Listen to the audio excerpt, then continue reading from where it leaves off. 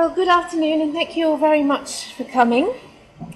And I think you'll really enjoy working here with us and helping us out in so many different ways. So what I'm going to do is just take you through a bit of where we've been. So some of the history of the museum, how it comes to be in this building, how the collection was put together, and some of the history of the museum up to the present day. So there we are, there is our logo, the Holburne Museum. The logo for me represents sort of where we are now, the essence of what the museum is about. You'll notice that it uses two different fonts. So you've got the upper one, which is a sort of traditional Roman style font, sort of classical style, and then the lower down one, which is much more modern looking. And so it represents the museum, the sort of sense of the museum as being a historic collection in a historic building, but with a modern extension, and that's something that looks towards the future and that takes an interest in the contemporary as well. This is our old logo. This is the logo we had until 2010, and I put it in because, again, it symbolises perhaps a different image of the museum as somewhere that was very much about the, particularly the sort of neoclassical, the sort of Georgian side of things, and that's an identity that's still very strong with the Holburne, but that isn't everything that we do. So the museum closed to the public in spring 2008 and reopened in May 2011. Since then, so that's 5.5 years ago, and a lot's been going on since then. So this is the addition to the building that was made between 2008 and 2011, Eric Parry's extension. I'll talk a little bit more about that later on.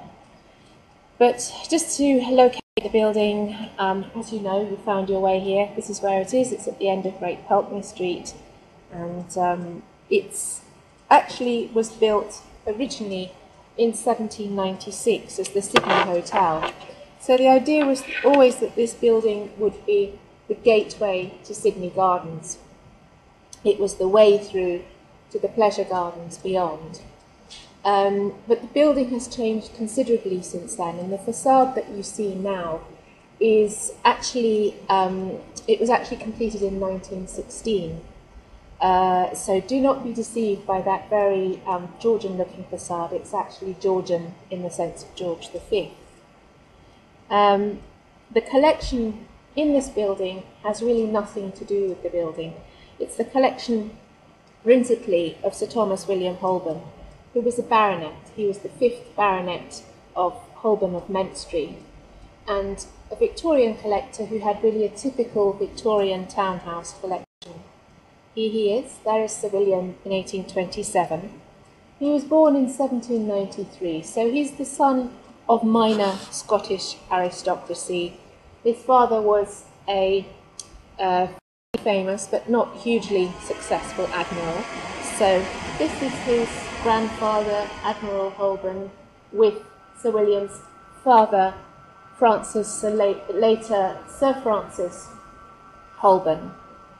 And William, being the younger son, was sent to sea in the footsteps of his grandfather. He was sent to sea in July 1805, aged only 11. And one of the first things he had to do on board this ship, this is the ship in the middle there, that is HMS Orion, and he suddenly found himself engaged in battle at Trafalgar, fighting the French under Nelson. An extraordinary thing to happen to somebody so young, but there would have been many boys around him who were of the same age, both gentlemen and ordinary sailors. So he wasn't alone. He actually retired. He started his career in the Navy very young, aged 11, and he also finished very young. He retired in 1815, and then proceeds as a young gentleman to travel around Europe. This is a portrait that was made in Milan in 1824. He has just inherited his father's estate, so he inherited in 1820 when his father died. But having been a sailor, he had never really had a sort of formal school education. So we think he was very much a self-educated, self-taught person. He travelled on the continent, as this portrait shows. What we don't know was whether he already started collecting when he was abroad. He certainly bought one or two things on his grand tour, but we don't know whether he brought some significant objects back from his tour or whether he was actually buying in Bath. We don't really know, in fact, anything at all about how he put the collection together. There are one or two things that he inherited from his family, but because he had all his papers destroyed, we just don't know where anything comes from, which is enormously frustrating. It's a huge gap in our knowledge, which will be very, very difficult to fill. This is where he lived. He lived, this is Cavendish Crescent, so it's up on the other side of Bath, near the School of Art.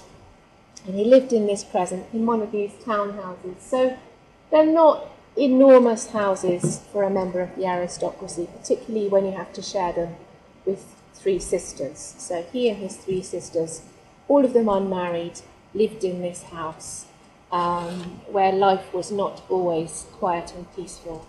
We know that particularly with one of the sisters, there used to be a lot of fighting going on, mostly over money. But because it's quite a small house, he has to collect small things. So we don't have big works of sculpture, we don't have big statues. Most of the paintings are fairly small. And some of the best things in the collection are actually very tiny things, which are these two same ones on the table. The fact that he had his photograph taken with these two objects suggests that he considered them to be particularly important, and you can see those upstairs alongside that photograph. In his lifetime, he was considered to be quite an important collector and quite an important connoisseur. He was elected to a group called the Burlington Fine Arts Club, which gave him great social prestige and recognition. So he would have been in that club with some quite significant figures in the art world, people like Whistler, Lord Leighton, Rossetti, all of them artists, and John Ruskin. And he also exhibited in some very important national and international exhibitions. He dies in 1870 and leaves everything to this lady. This is his sister Mary Ann Barbara Holburne. And it's Barbara who establishes the Museum Trust in her will. She writes in a codicil to her will, in fact, that she's leaving the collection as the nucleus for the establishment of a museum of fine art for the city of Bath.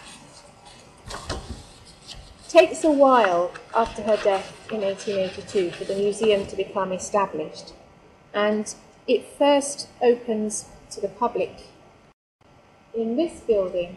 This is in Charlotte Street, so it's sort of opposite the entrance to the car park in Charlotte Street. And you can see from this photograph how very cluttered it was. It opened to the public in 1893, and the entire collection was on display in these wonderful big ebonized showcases. But every inch of display space has been used. An article in 1917 explained how it was so small a building that early curators had no chance of exhibiting anything to advantage. But they also said that the museum was well worth rummaging in. But the first 10 years or so of the museum's life were really very, very quiet. Very few people visited. Not much happened. Now, Barbara Holburne had originally wanted the museum to be housed in this building, what was called at the time Sydney College. But in her own lifetime, she was unable to negotiate a sale with the owners of this building and Sydney Gardens behind. And for many years it was actually done. It looked like this. A bit of a mess with broken windows and ivy growing everywhere. But eventually the trustees were able to secure this building when some other family money was released. So they purchased this building in 1913 and they hired the architect Reginald Blomfield to make major alterations to the building. They also purchased a small part of Sydney Gardens from the council. So they did a deal whereby the council took over the main part of the gardens and the museum just kept the small part, which is now walled off. So anything beyond that gate belongs to the council.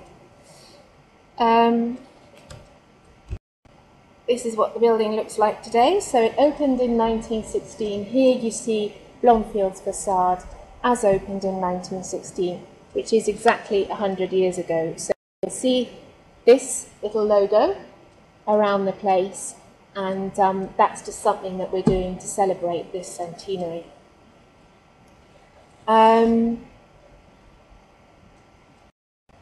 This was the back of the building as designed by Blomfield, a sort of neoclassical pastiche, but a bit messy. So the museum opened in 1916 and it was described as a model of arrangement for all local museums. It was, at the time, it was a lovely, shiny new building. It had lots of space, so people began to take a real interest in this new museum. It also had a very strong curator with lots of fresh ideas. And the building attracted lots of donations of objects for the collection and loans to the collection. So, just one example, the Netsky collection was given to the museum by the Reverend Winwood, who's the chairman, the first chairman of trustees, and he left this little collection to us. So for the first 50 years, the museum, really not that much happened apart from adding to the collection, making it grow. Again, as before, not a huge number of people were visiting. And then during the Second World War, as happened with so many big buildings like this, the museum was taken over by an official body. It was taken over by the Admiralty, which was really dominating Bath, using Bath as its headquarters during the war. All the collections were safely stored away, and that was the time when a little tea house out there was built as a tea house for air raid wardens. The museum reopens after the war, but it's in a bit of a mess, and the finances are particularly messy. And in desperation, really, to keep the museum going, the trustees made a decision which we now very much regret, which was to sell some paintings. They sold about 50 pictures, mostly ones which were in poor condition or which they thought to be of poor quality. And some of these are now reappearing on the market. This is an example of one of the pictures which used to be in this collection and has since gone abroad. It's happened to appear on the art market, but I think this is a great loss. However, that sort of clear out of pictures that the trustees of the time didn't like did make way for some fresh new blood, and it was from 1955 onward that the 18th century British part of the collection really began to gain strength. So the wonderful Alan Ramsays, which we have upstairs, were given to the museum in the 1960s by, again, the chairman of trustees. But actually that didn't do that much to resolve the financial situation, to help with operating costs. And through the 60s, the trustees continued to explore options, some of them fairly desperate ones. So there was a talk, for instance, of sending the collection to Manchester or to Derbyshire, completely disconnecting it from Bath. But the local community was horrified at the idea of this collection leaving Bath, and so they persuaded the council to give a small grant towards the upkeep of the museum. But that didn't really go far enough. until the establishment of this institution. This is the University of Bath, which was established in, 50 years ago exactly. So it's 1966 that the university was founded up on Claverton Down. And the trustees of the museum and the university governors came up with an idea to affiliate the museum to the university, because the University of Bath is really a science university, and they wanted to, and I quote, to enable the university to fulfill its wider cultural role and to provide a common meeting ground between scientist and humanist, so to unite the sciences and the arts in this building, to make it a venue for art activities, exhibitions, art classes, music. And the university helped to fund a temporary exhibition gallery in the basement. They ran a programme of exhibitions, of lectures and of concerts. And then in 1977, the museum got a whole new section, the Crafts Study Centre. This is a picture of a textile artist called Susan Bosens, who's installing some of her hand-printed work at the Holburne. The Craft Study Centre was really managed as a separate entity, but it was housed here. And it was a very significant collection of 20th century crafts that was established by the makers themselves or by their heirs or their executors. It included some really important things like Bernard Leach's archive and archives of calligraphers and textile artists, furniture makers. There was some really very significant stuff here. And regular exhibitions of 20th century crafts. The idea was that the Craft Study Centre would be housed in an absolutely enormous extension to the museum. It turned out, however, being the mid-70s, the money was just not available. And so eventually a lot of the Craft Study Centre was actually housed in this room here. It was sort of divided up into storerooms and things, and a lot of it was housed and exhibited in this really quite small space. Anyway, the Craft Study Centre eventually moved out in 1999. It was felt that the Holburne and the Craft Study Centre were better going their separate ways. They were stronger apart. This is how it looks today. So much better than it looked here. It's now housed in the University of the Creative Arts at Farnham in Surrey. It's quite an important chapter in our history, and the reason I mention it is that you may well get people saying, oh, didn't you used to have Bernard Leach things or calligraphy or something like that, or quilts? Yes, we did, but not since 1999, so they're quite a lot out of date. Okay, so 2000 really is the year where things begin to change. This is how the museum looked in the 1990s.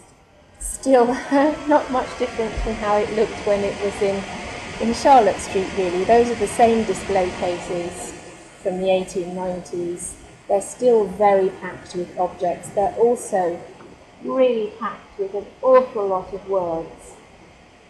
The walls were covered in brown hessian. I remember being very shocked when I saw that. And it was these areas here, and you'll recognise this as the ballroom, by the way, but these areas were producing a lot less light than they are now because they were blocked out. But again, there was a bit of a financial crisis. The council had been cutting its grant, the university had been cutting its grants, and the museum really needed to stand on its own 2 feet.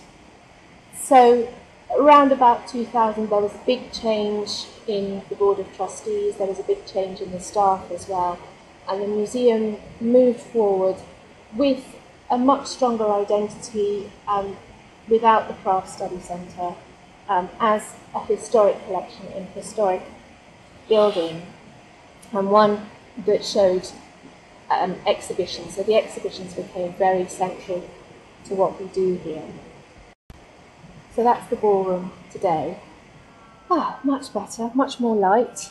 much cleaner layout of cases as well. I'll just show you some of the other features from the old days. This was the picture gallery before we closed, shortly before we closed in 2008, with these really scary blinds, and you had to, where's it gone there? You might just be able to make that out. There was a sort of a winch in the wall, and you had to turn it to make the blinds go across the ceiling. And there were these radiators pumping out heat, very good for the paintings hanging above them. So whereas nowadays it can be a little bit chilly in there, in those days it was usually far too hot.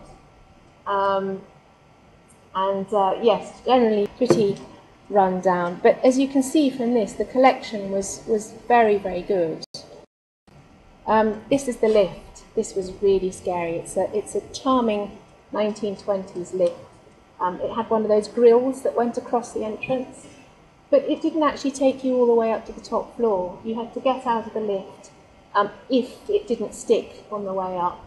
You get out of the lift, open the grill, and then you'd still have to go through a flight of steps to actually get into the top gallery on the top floor. So in 2001, an architect was appointed, Eric Parry, and he was looking at the building as it had been in the 1790s. He was really intrigued by the way in which the building seems to have two faces. It's got this very stern, formal face that looks towards the city, and on the back, a very different sort of facade, one which is much lighter. It's got lots of big windows, it's suspended in part on these little slender columns, so it seems to be floating, and to either side there are supper boxes where you could sit. In Jane Austen's time you could sit and have breakfast or tea, and Eric Parry wanted to regain some of that sort of light, airy, pastoral, fun sense at the back of the building. So this is one of his early designs. He always wanted a building that floats. As you can see here, it's heavier looking on the top than it is on the bottom, but you get that sense of lightness. And he wanted to use also materials that would reflect the park around, that would reflect the colour and movement of trees, that would reflect the people moving around the garden and enjoying themselves. So very much with that early 19th century image of the garden in mind. One of the most important things we did in the redevelopment was to move the staircase. So in Blomfield's version of the building, you would enter the building, but you could go no further because of the stairs. And that completely destroyed the continuity of really the city plan, which had been designed as early as the 1770s by Robert Adams. So Adams' idea was that you would travel over the Pulteney Bridge from the marketplace, come over Pulteney Bridge all the way down Great Pulteney Street, straight through this building, out the back, and then up on the other side to the top of Sydney Gardens, creating a continuous path that's nearly a mile long. Well, this wall here and this desk where you had to pay for your ticket put a stop to that. They create a barrier, and the architect really didn't like the way that it creates that barrier and stops people from getting through from the city to the countryside. So this was his concept for how the building would work. Throughout the building you have a very strong sense of being able to see through, and there are some spaces. If you stand where this shadow man here is standing, you can, in one direction you can look down Great Pulteney Street, and in the other direction you can look up Sydney Gardens through the back window. So the idea is that the building is almost like an archway that you can pass through. Just to run through quickly the features that the new building has allowed us to have: a purpose-built exhibition gallery, that's the Roper Gallery on the top floor. We divided this space into two levels, the reason being that because the collection is so much about very small things, very intimate domestic-sized things, we needed small domestic-sized spaces. So hence why we created these little sort of compartments in the new galleries on the first floor. Then on the ground floor, a lovely cafe, which is a response to those Regency supper boxes. And then underneath, this is a storage area. It's a storage area for the collection. So for the first time, we've got proper, decent, up-to-date storage for our collections and for things that we borrow. And then you can't see them on here, but it's also enabled us to have proper loos for the first time and a lift that goes all the way up to the top without having to climb any stairs. And the ballroom, as you know, is much more open now. It has much more light coming into it. It's a much more pleasant and welcoming space. So I'll just show you quickly. I know we're short of time now, but this is the exhibition designer that we worked with, a very interesting and imaginative designer called Metaphor. They designed our galleries with us, and they very much were thinking of a sort of cabinet of curiosities approach, whereby we could have small objects displayed to their best advantage with drawers underneath so that you can explore things underneath the drawers. And then each of these cases, do point this out when you talk to visitors, but each case has a very clearly identified star object. So if you're in a hurry, you could just concentrate on that one star object in the middle, which sort of sums up what the whole case is about, and then you can move on. So it's sort of got three levels. It's got the one important thing, the other things, and then if you're really keen, 3 drawers that you can explore. Just an example of a drawer. Do explore the drawers yourselves and enjoy them. So I think that's it. I've sort of gone through the building and what you can see in there, how it's been developed. But the last 5.5 years, we've been very, very busy. There's always something going on. We've had some fantastic, very well received exhibitions. Here are some visitors enjoying themselves, so we appeal to a very wide audience. Older people and younger people all being really inspired by our collections and by our learning programme. And as I said, there's always something going on. The wonderful light installation that we did one year in winter called Field of Light. Colorscape, which was it was like a sort of very smart, bouncy castle outside. An extraordinary thing where you could explore colour and music, particularly aimed at small children, but fun for anybody. And there we are. You never know who you will meet at the Holburne, so just be aware of that. So I will finish there, but do ask me questions if you see me around and want to ask me things.